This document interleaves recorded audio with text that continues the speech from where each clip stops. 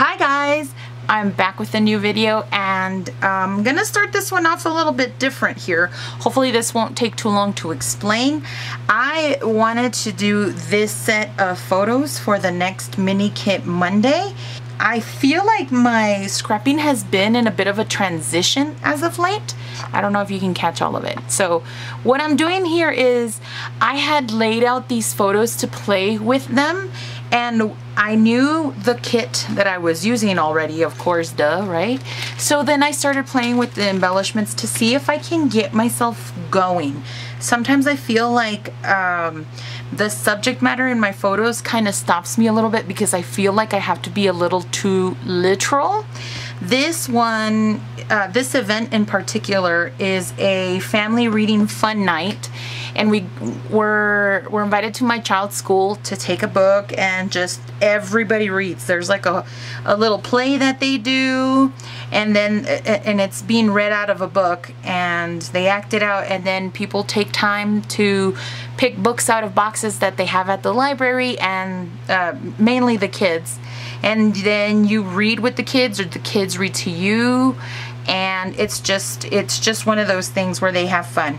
And my son, I think this is like the second or third time we've gone with him, and he's had a lot of fun doing this. So I really enjoy that the school promotes reading and that he enjoys reading books. And then my little one, who's not in school yet, has also been inspired by my older son, you know, to read on his own. And so here is where I put all these embellishments, and I played along with them, and I'm still trying to see if this is something that I want to do. I realized that this might become a 2-page spread, and I might split it here and then do this one. But I know that I'm going to add the title up here, and then maybe even the journaling across this way. So I already have some sort of idea of what I want to do. I already know that I want to mat the photos, and so I already designated the paper to the picture. So that one's gonna go there, and then I'm just gonna go down the line like this. So this one's gonna have that one, and then this one's gonna be matted by that one. This colorful one's gonna have the one with the teacher, and then this solid one is gonna have my son. It's gonna mat that photo of my son. And so I already know that I'm gonna do that. And then the one thing that I did have a hard time doing or thinking about was I wanted some sort of wood grain. And so I went looking through my stack. This comes from the Gilded stack from Die Cuts with a View. And what I don't know yet that I'm gonna do is either mat it this way. I think the opposite. So I'm gonna cut this in half and this in half right here. And this is what I've been doing lately for 12 by 12 pages. So it's gonna look like that pretty much. And then, or wait, like this. Like the inside of the page is gonna have 6 inches. This side is gonna, half of the page is gonna have 6 inches of this. And then the other wood grain is gonna come out on this side too.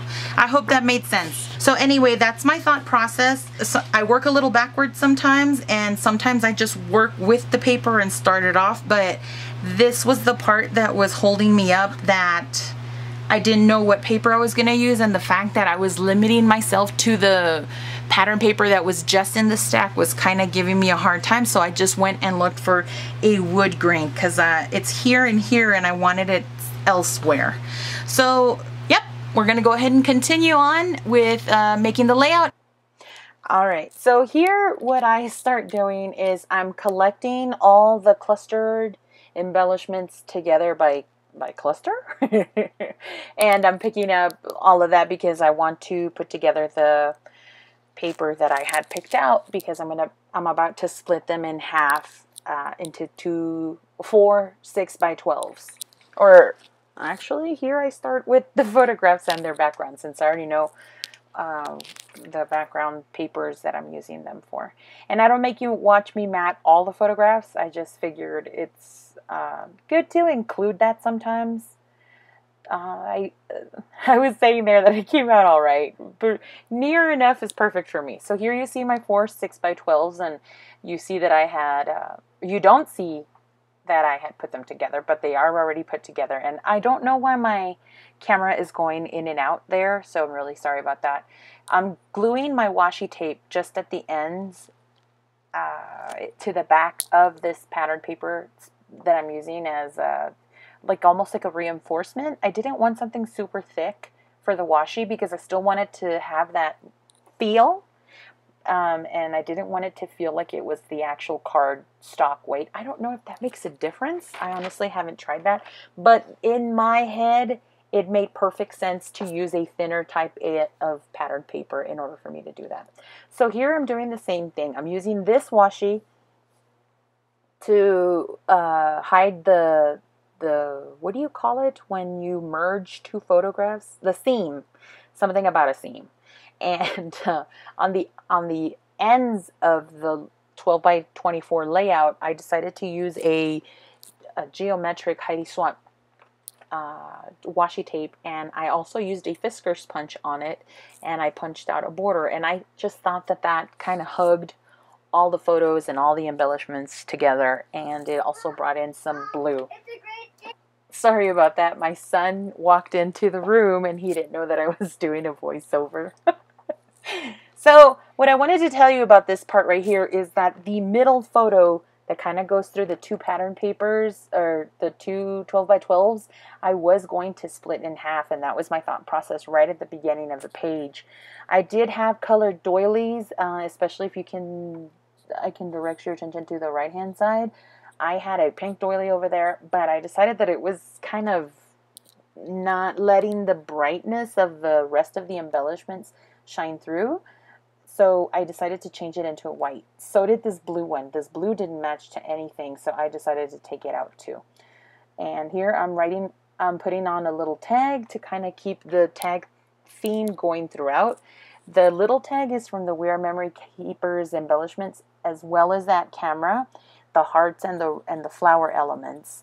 The black and white elements are from a Heidi Swapp Mink ephemera packet, and I just didn't use the foil on it. I just left it black and white because I just honestly was too lazy to add any of the foil, and I was purposely leaving them like that in this instance because I didn't want any foil, and I actually wanted black and white elements in this, so that because I wanted to use that tag, actually, that little heart tag, to add the date, which is what it's eventually going to be used for.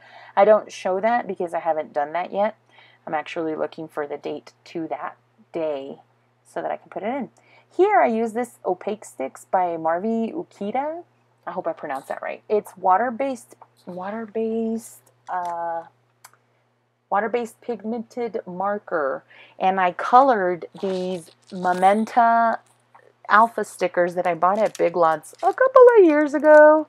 And the really cool part is that the letters are originally like a sparkly brown, and when I colored them, the sparkliness still shined through. I don't know if that's because they have glitter, which doesn't rub off.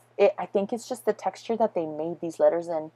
And one thing that I am going to point out to you is that on my family reading fun night and friends, that's what the title is, I made the second F in fun because I didn't have enough of those Fs. So the swirly goes the opposite way, and then the other two go in the right way because those are true Fs. Here you can see, I mean, it's pretty self-explanatory. I am putting a camera embellishment there. I was going to bring that, I did bring in that photo all the way over to the left-hand side, and I decided to make the tag go across these photos. At first I was really hesitant to put that tag there because I felt like it left a hole, but then I also removed the ampersand that was next to that polka dot tag, and instead I put it over to the far left hand side. So here you see me just adding the embellishments. I did take pictures of them because I liked the way that I had, you know, set them down when I started playing with the photographs. The only difference is I think that I had the polka dot and the blue tag I switched because the pink polka dot tag was touching the pink washi, and I really didn't want that to happen. And I had pink embellishments also. So here you see me adding a little few extras. I went through the embellishment pack and I just kind of wanted to use, it needed a little touch of something, and I think it was just that I wanted more wood grain on this paper. With the camera and the two photo corners, the photo corners look like a darker wood grain, and it just made the perfect addition to my eye. So here you can see that I am showing you close-ups. You will see pictures so that you can tell. I added ribbon and twine to the tags, and here you see those little extra embellishments that I used.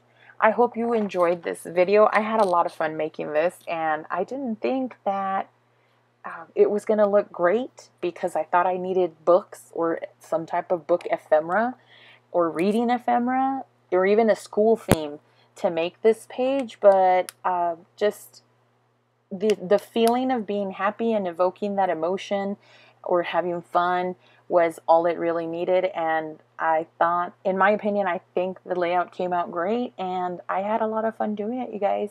If you have any questions, if you have comments, I would love to hear from you guys. Thank you so much. I've had an influx of new subscribers, and I'm super happy. I'm almost at 500 subscribers, and I hope to be just, you know, churning out these videos and just staying consistent. Give this video a thumbs up, and if you heard the clicking of the pen, I am so sorry about that. Thanks for watching. We'll see you in the next video. Bye.